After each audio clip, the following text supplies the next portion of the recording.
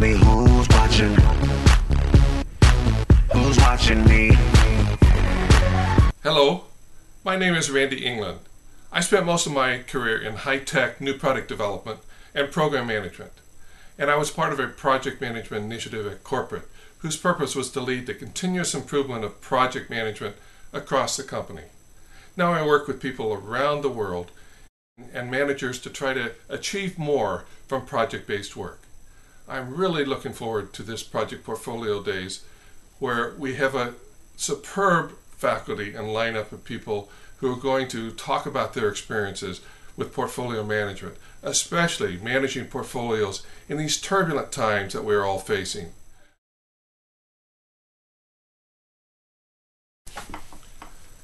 It is through project, program, and portfolio management that we're going to come through these turbulent times and be able to prosper, not only to survive, but to get the best outcomes that we can from all of our projects within a portfolio. This faculty will be fantastic. You will get great ideas. You will enjoy yourself. And please join us. I look forward to seeing you in Madrid. Tell me who's watching. Who's watching me? Jim DePiante. I want to talk about how a portfolio, how a project really does need to be understood as an investment, and how a portfolio of projects isn't metaphorically a portfolio of investments. It really and truly is, with all of the characteristics of an investment, which is to say a return, risk, a cost, a good, an asset. And so the management of projects needs to be oriented toward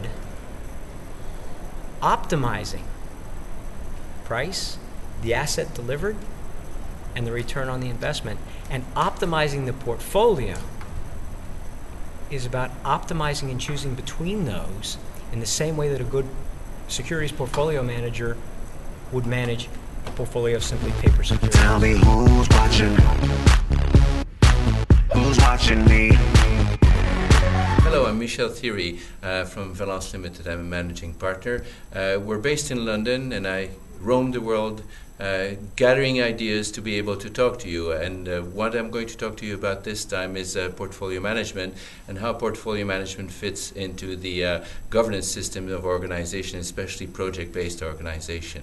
I'm going to focus on three things: that governance is not just about control. Governance is about having a leadership, having vision, then putting in place the structures to follow up that leadership, putting in place the resources, and how portfolio management can help you capture the vision and put in place the structures necessary and select the right projects, the right programs to in fact succeed in your governance. And finally, how in the end you need to conform to the vision and put in place the necessary controls to actually measure success. And we're going to look at the context of portfolio management into the project-based organization governance. Tell me who's watching. Of how we are going to get there and challenge our thinking. Once we do that, we'll get better ideas. Okay? So let me give you a few ideas as we wrap up in terms of how the next generation would look like. Sounds good? At least some things to start thinking about. Tell me who's watching. Who's watching me?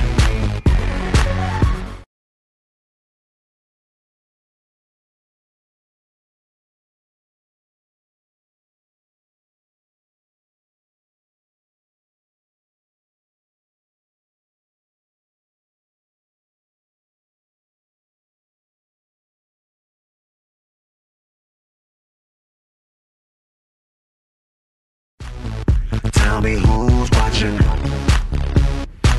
Who's watching me? My 3 P's: passion, persistence, and patience.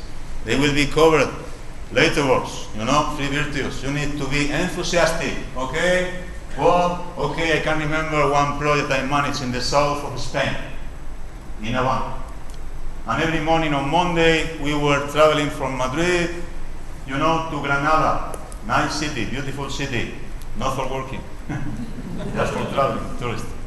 And I can remember when my team arrived there, say, okay, Alfonso, today is Monday, I have some pain in my back, it is raining, it is windy, stop. Now, it's 9 a.m. in the morning. At 9:30, we will be having a cup of coffee with toast, you know? It's raining right now. And then, as soon as you back, from your breakfast, we will be very, very close for lunch. After lunch, it's almost Tuesday. So, this is the type of thing, you can do. You have the option of doing it, or you have the option of don't do it. Because obviously I don't have the same energy at the age of 53 that I am than at the age of 30, obviously. But I really believe, I don't know if you agree or not, that the passion, the enthusiasm is in your brain much more than in your physics, in your body, Obviously, you need to have a balance, of course. Tell me who's watching me.